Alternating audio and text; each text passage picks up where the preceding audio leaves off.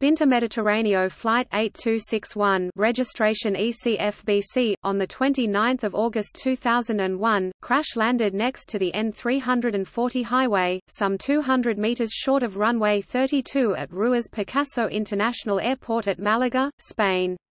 The captain reported to Malaga Air Traffic Control, while on final approach, a fire in the aircraft's port engine.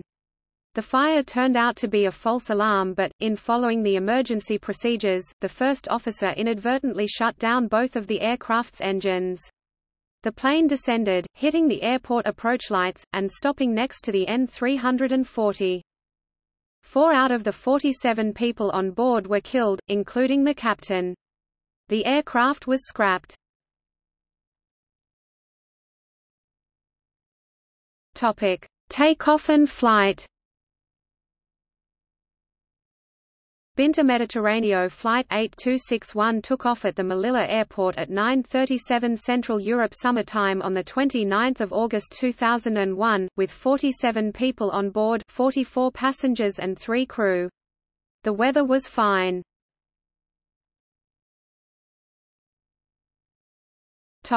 Attempted landing. During the approach to runway 32 at Malaga, a warning light in the cockpit indicated a fire in the port engine. In fact, it was a false alarm, possibly caused by moisture and/or dirt in the circuitry, though the crew did not know this. The captain continued the approach, while the co-pilot followed the emergency procedure for an engine fire.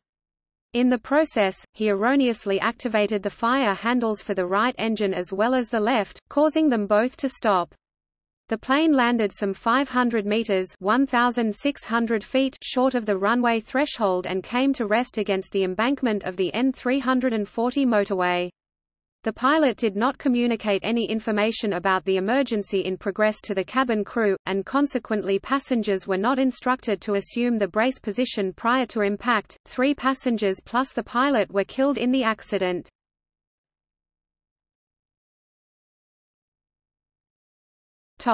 Causes. While the co-pilot's incorrect execution of the emergency procedure was the primary cause of the accident, the investigators learnt that he had not received any simulator training in emergency procedures from the airline. The investigation also considered that incomplete adherence to relevant maintenance procedures was the most likely reason for the false fire alarm.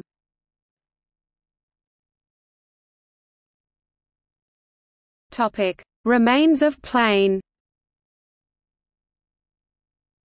The remains of the plane were taken to the Casa Sevilla factory, for an investigation.